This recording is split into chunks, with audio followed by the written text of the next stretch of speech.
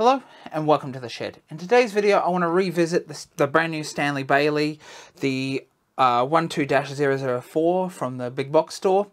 Today I want to talk about improvements that we can make to the plane to make it function better. So the first thing I want to look at is two different things that we can do to upgrade this plane in terms of performance, to make it perform a little bit better. And then one thing that we can do to this plane, or a couple of things that we can do to it to make it feel better in the hand and just make you want to use it more often. So the first thing I want to look at is upgrading the chip breaker, whether that is the Lubin blade set that has the chip breaker that you saw me review in the previous video, I'll leave that link below, or a hock iron like the one I've got here. Either of them are going to work fine for this. What I'm suggesting here is that replacing just the chip breaker on the top can help stabilize the hand plane. So if we look at the brand new Stanley Bailey or any of these more modern ones, we know that the mouth is very wide, and that for doing finer work you can sometimes get a bit of vibration in the blade and also getting a little more tear out than you would like. So by replacing the chip breaker in here, it stabilizes the thin blade a little bit more, and I find that it's a lot more stable when actually making the cuts. It's going to be a little difficult for me to show you this on camera. Now, I know it from the feel of it, and that's how I know that this actually works, but I'm going to attempt to film this for you and see if you can see the difference between the standard chip breaker, which works fairly well, and the new, more modern, thicker chip breaker. So let's jump in and we'll see how it goes. So going with the grain, I don't know if you can hear it, but there's a little bit of a whistle that comes off this plane when using this, and it's just a little bit of vibration in the blade. So you can see there's still a little bit of ridging on these, even going with the grain. If we look at these shavings when we're going against the grain, we can see that there's little ridges.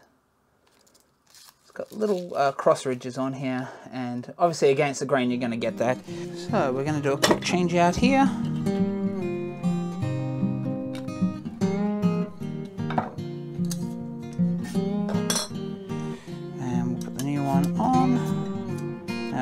Tighten that screw up a little bit because this blade is a little bit thinner. Bring it up to the same usual 1.4 mil or 1.5 mil, something like that, at the tip of the blade. So I want to come back to this piece of wood again. Now I just want to lighten that cut a little bit. Still getting too thick a cut.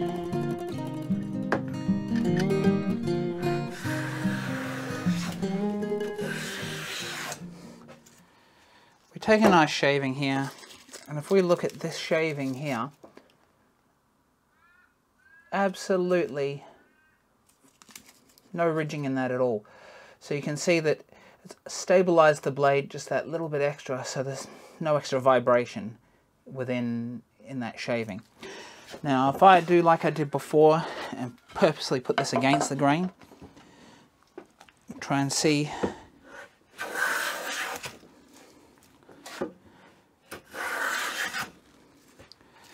So against the grain we could see in the other one that there was a lot of ridging. There's very little ridging on this, so you can see that it has stabilized the blade a lot better than what it was previously. Another side effect which I noticed just now is that having a more modern chip breaker in there actually takes a lot of the backlash out of the lateral adjustment screw, so it's a lot more responsive straight away. That's why I was having a little bit of trouble getting the depth adjustment there, because I was expecting the backlash that wasn't actually there. So there's very, very little backlash in that screw now. So we can see just by replacing it with a modern chip breaker, we've already removed a lot of the backlash. We've made the blade less vibratey in the cut, and we're getting a much smoother cut and not getting anywhere near the amount of vibration through the blade, which could be causing an uneven or less smooth shaving off your plane. So let's jump back up here, and I want to talk about one other change we can make to improve it a little bit further. So what other changes can we make? And it's probably fairly obvious to a lot of you that we can actually replace the blade as well as the chip breaker. Now again, here I've got the Lubin one, so I'm going to go ahead and put the Lubin chip breaker and blade in. So we're going to remove the standard Stanley blade like I've got right here. So we're going to take that blade out, grab our Lubin blade that's already been prepared, and again that video is below if you haven't seen it. We're going to set it up identical, about 1.5 millimeters from the edge. Now that we have this blade, we have a lot more thickness. So what that's going to do, and I'm going to show you in a minute once I've got it in the plane, is it's going to close the gap in the mouth up, allow you to do much finer work without that tear out. And it's going to provide a little bit additional stability over what just the chip breaker alone can do. So let's jump in and do that. We can see that with the replacement assembly in here, that gap has gone from maybe at 3 to 4 millimeters down to maybe 1.5, 2 millimeters. Now that's going to make a remarkable difference when trying to hand plane figured woods and to help to prevent the tear out. So I've got the curliest piece of hardwood that I could find here.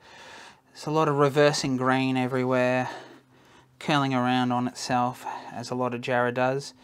So let's jump this in the vise and see how we go. So we can hear that jumping to start with here.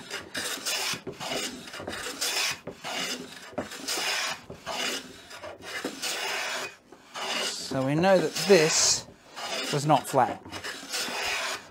I do tend to get these smaller shavings with the Jarrah because it just tends to curl right up. It doesn't tend to take a big thick shaving. But you can hear from the sound of that if you go a little bit slow, you can get some sort of a shaving that sits on here. Now, these shavings do tend to break apart. However, this is curled right up, and I have almost got a full-length shaving here off this Jarrah, which you wouldn't normally get with the standard blade. You may be able to, but it's going to be a lot easier with this, particularly in a plane like this. By putting the thicker chip breaker and blade in there, we're actually closing that mouth up and allowing it to operate much better even in figured woods than it would by itself without the upgrade. So we can see this is where all the cranky grain is. It's all over the place, and we're going to see how smooth we can get this.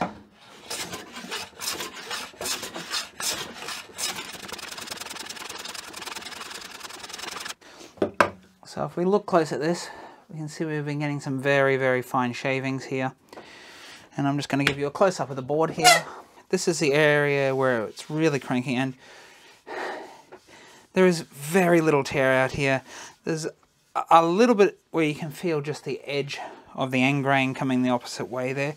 And you'd sand that out with some 400 grit sandpaper in no time at all if that was what you needed to do. Or you could bring a card scraper in here and that would disappear very quick. Now, of course, I wanted to talk about one last upgrade that you could do to this, and it's really an aesthetic thing. You can replace the handles on this plane with wooden handles over the plastic. The plastic handles are not the most comfortable. If you're going to be using this plane a lot, I find the wood is much more comfortable on my hands, and that is another upgrade you can do to this, although not essential. Can transform the feel of the hand plane just that little bit extra, and maybe make you reach for this hand plane, if you've got more than one, a little more often than your more vintage ones with the wooden handles. Now, I am planning to make some handles for a hand plane in a future video, but for now, I haven't actually got around to doing that. So for now, you could just buy your handles and put them on your plane. Or if you've picked up another second-hand plane that's in a very bad condition, you could just take the handles off that and put them on this. Just bear in mind that for a number 4, you want handles from a number 4 hand plane, not a number 5, because the handles are larger on a number 5 hand plane. As you can see there, folks, replacing just the chip breaker alone can make a difference to your plane, and although it's not a big difference, it does allow you to do a little finer work and maybe get the finish straight off your hand plane versus having to maybe sand it or use a card scraper after hand planing to remove any little ridges that form. And obviously the reason I wanted to use just the chip breaker in this was to help you guys out, so you don't have to spend, or show you that you don't have to spend lots of money on replacing both the blade and the chip breaker to replace the entire assembly to get a marked difference in the performance of your hand plane, and that just replacing the chip breaker, which is a much cheaper cost, can transform the plane in the way it operates, and probably even allow you to get away with operating on some more figured grain. And if you really want the best performance, obviously replacing both the blade and the chip breaker is the way to go. But having said that, the original blade does work fairly well on this plane, and I don't want you to go away thinking that I'm saying that you have to replace the blade assembly or the chip breaker on this plane, because that's not what I'm saying. This is just to improve it, to allow you to use it on the worst of figured grain, and maybe not just put this hand plane to the side and continue to use it as a daily user for even more work than what you could do with the original blade. So there you have it, folks. If you like this video and you'd like to continue to support me, please click the like and subscribe button down here. It does help this video get out to more people like you, so you can learn from what I'm sharing with you. And if you'd like to continue to support me a little bit further, please consider checking me out on Patreon. That's www.patreon.com/aussiewoodshed, where you get some behind the scenes content, and I may answer one of your questions in a video, because you can directly ask me questions.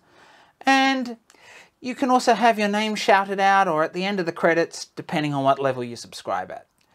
So I also want to put a quick thank you out there to my current patrons on Patreon for your continued support. It is very much appreciated. And if you want to see another video related to this very Stanley Bailey hand plane, where I set it up and got it ready for working out of the box, please check out that video up here. And bye for now.